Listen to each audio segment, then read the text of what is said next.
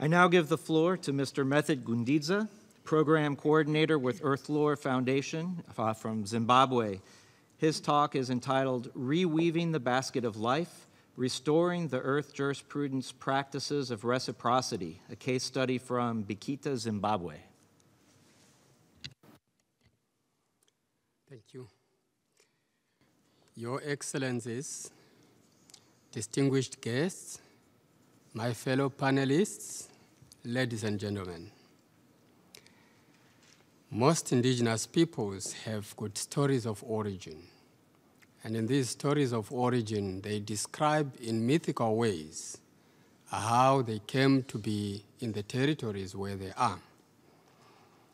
We find that in most of these stories, including the story of creation, they show how human beings actually arrived as latecomers to a system that already was.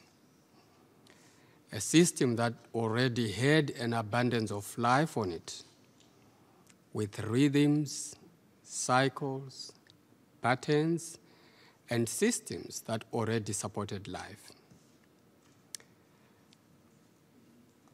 When human beings arrived and entered into that system, the sun and the moon, for example, did not stop rising nor setting. The air, the water, and the earth all didn't stop moving.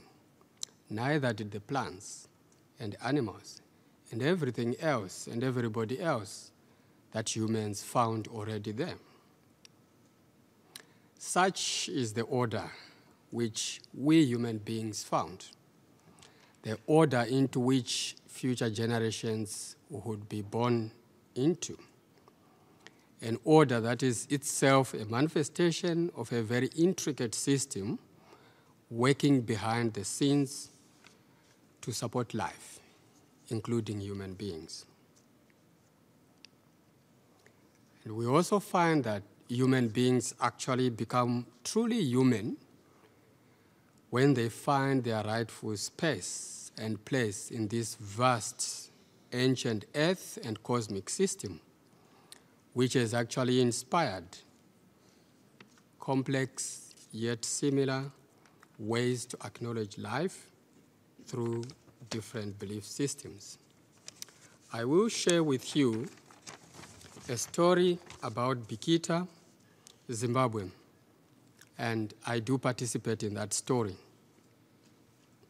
It is a story of revival and transformation. I am one of the first graduates of a 3-year training course in Earth Jurisprudence, which was developed by the Gaia Foundation.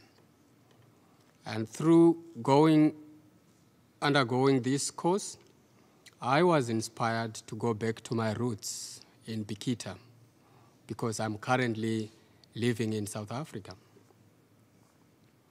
With the support of my organization, EarthLore Foundation, and in collaboration with other organizations, especially the Gaia Foundation, the African Biodiversity Network, the Seed and Knowledge Initiative, and the African Earth Jurisprudence Network, I have been able to go back to my roots, and this is the story I'm telling you.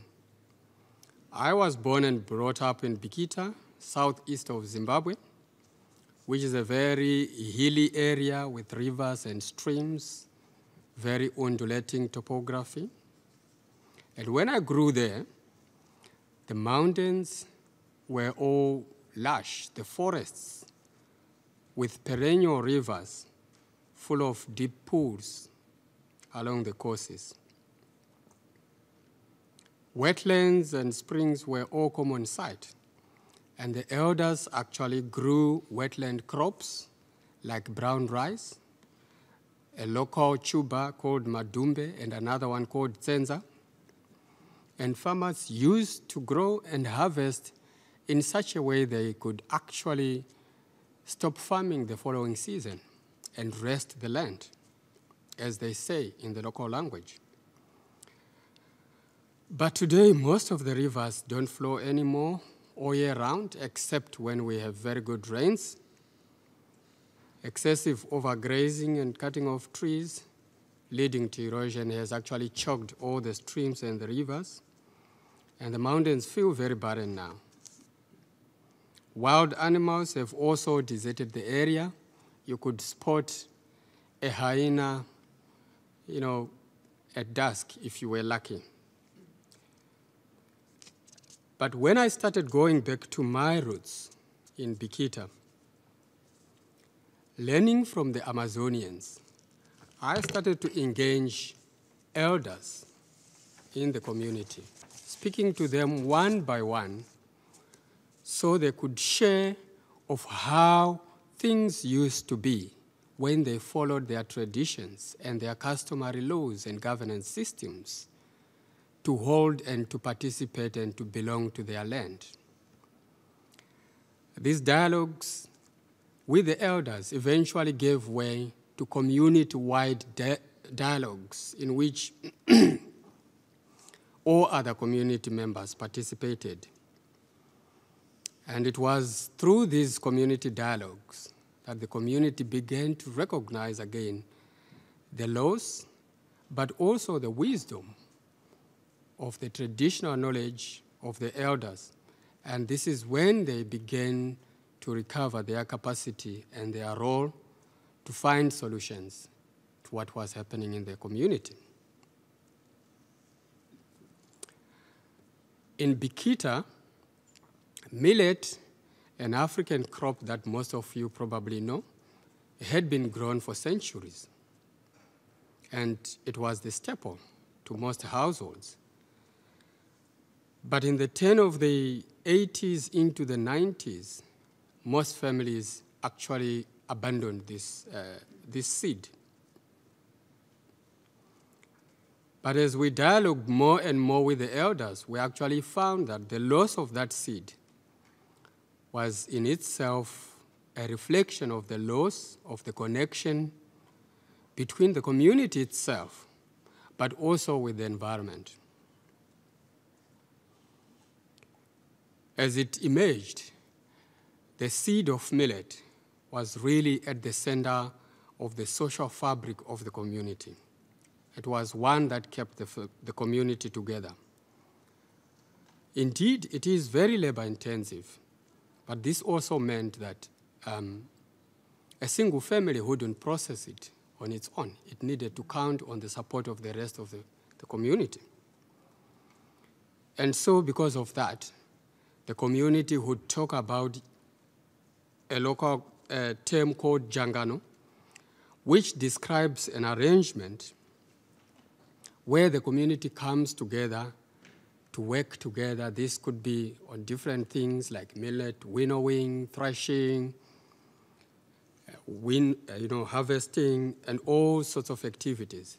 And it was through this particular activity called jangano where the widows, the elderly, and the orphans would be protected. They would actually participate in the safety net of the community. And as it turned out, this had also been lost when the seed of millet was lost in the community. So we began to engage the community more and more into what could be done. And as it emerged, firstly, two chiefs from two communities, one called Chirorwe and another one called Mamutse, who had been participating in the dialogues, actually took the resolve to revive their traditional rituals, one to ask for the rain and one for Thanksgiving, which is also known as first fruits. And as that was happening, we also saw that through the community dialogues, the return of millet began to happen gradually. For example, in 2015, 2016, which was a very bad year in Southern Africa in terms of rain, those few farmers that had actually revived millet found that they harvested something when the rest of the community members actually got nothing. An uncle of mine actually harvested 30 by 50 kg bags of millet in such a bad year. And he made a decision that he would actually stop farming the following year, just so he could rest his land. So it was the revival of millet, it was the revival of rituals by the traditional leadership. And in this revival of rituals, the community actually contributed materials that were needed. And they participated in some of the rituals that they could. But one thing that worried the community as they started reviving the rituals was that the physical state of the sacred natural sites, I'm talking here of the mountains, the springs, and the forests where these rituals take place, the physical condition was bad. They were degraded. So as they revived the ritual, they found that they needed to do more to actually protect the sacred sites, to revive them to the stage where they used to be, as natural as they used to be. And as this was also happening, we found that other community members became more confident to bring up certain seeds that had also been abandoned. And an example here is one locally named as the shoboda, which is in the grass family. I can't describe to you very well. And this had remained with only one woman in the community. And through the community dialogues, this was revived and shared, and once again multiplied by the community. And when shoboda and millet got multiplied in the communities, we began to see various structures also coming up to support that. And we began to see also how the basket weavers started to remember how to weave their baskets. We began to see how the potters remembered how to make clay pots. And as they were doing that, the community began to remember again. Where was it that we got the reeds to weave the baskets? Where was it that we got the sticks to thresh the millet? And as they remembered all this, they remembered all the various and important elements and important biodiversity spots within the territories that had supported life for all this time. And a process to revive and to protect these spaces actually started. And as that was happening, we began to observe also that there were certain bird species. The long-tailed red and black birds began to arrive. There were certain grasshopper species, locally named in the names of Guaramaskati, Borimori. These had been last seen so many years, and they began to arrive into the territory. It was in this hive of activity, people, birds, insects, animals, and the revival of wetlands, of forests, protecting the mountains again. The basket of life is beginning to be rewoven again as all these life elements find their rightful place in the community, and they revive the lost affair between humans and nature for the greater good. As we listen more and more to the elders, we see how they understand the connectedness in the web of life. For example, they do not see farming as an end in itself. For them, farming requires a holistic understanding of the ecosystem, the climate, the constellations, the moon cycles. even a deep capacity to read the whole interrelated system. It's not about maximizing our capacity to draw food from the earth.